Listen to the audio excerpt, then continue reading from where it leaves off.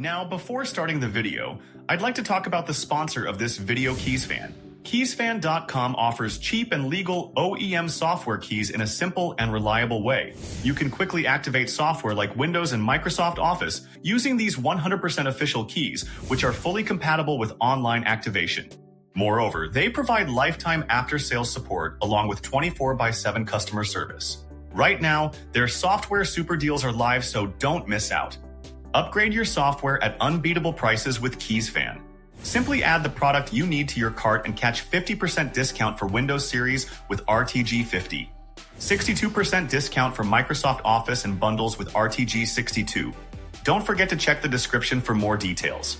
What's going on, everyone? It's RGB Tech back here again.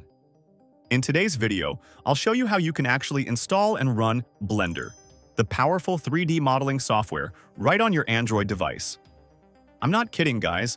It's completely real.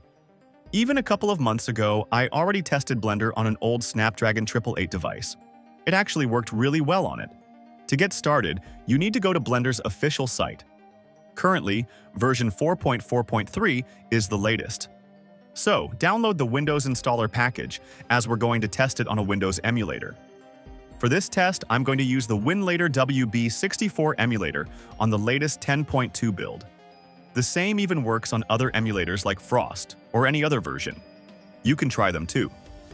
So here, I'll install the Winlator WB version. You'll also need one more driver, which is the NVIDIA PhysX system driver. Anyways, I'll close everything now. Open the Winlator emulator, allow the permissions, and go to Settings. Make sure to enable Capture Pointer on external mouse. Set Input API to both.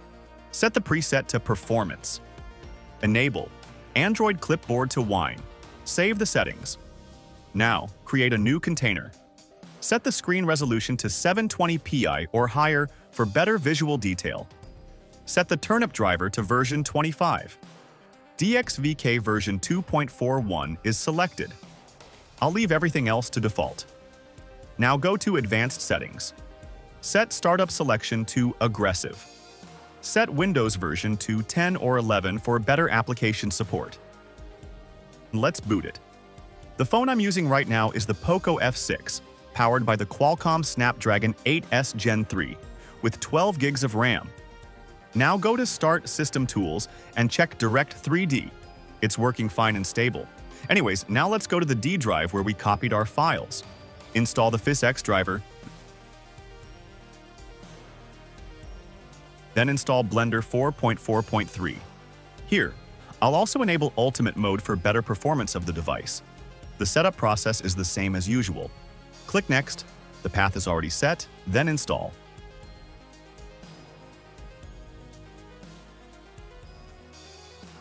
Alright, we're done. It's very easy to install onto this emulator.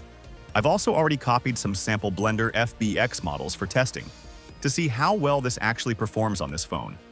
Once everything is done, restart the container system. Now let's load Blender.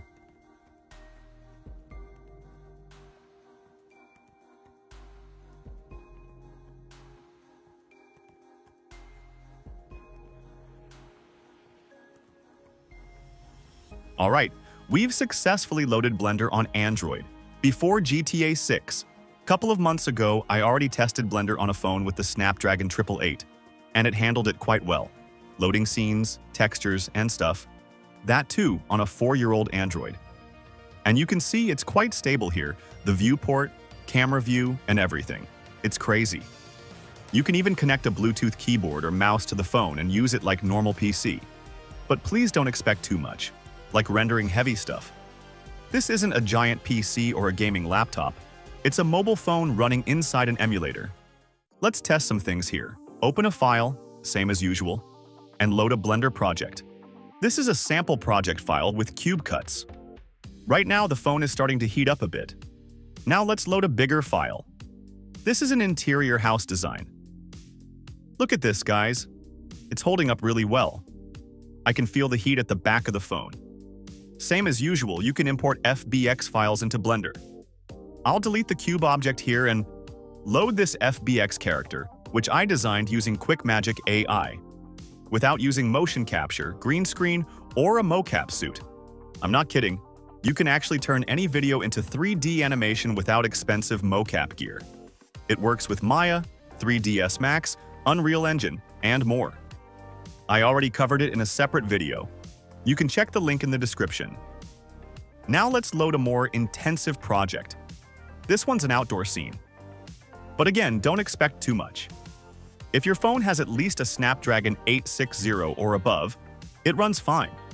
But expect only basic stuff like loading scenes and simple modifications. Let's switch to wireframe shading, and you can clearly see each frame and its detail. Now let's switch to material preview. Alright, the phone starts to lag a bit. Hold on, it's loading, and look at the quality, it's still holding up. There are a lot of frame drops though. This device only has 12 gigs of RAM. Still, this is really cool. I'll soon test it on a lower-end Snapdragon with an Adreno GPU that has fewer shader cores. I know it might not work, but if it does, I'll definitely update you. So yeah, Blender is actually running on Android. It's crazy, right?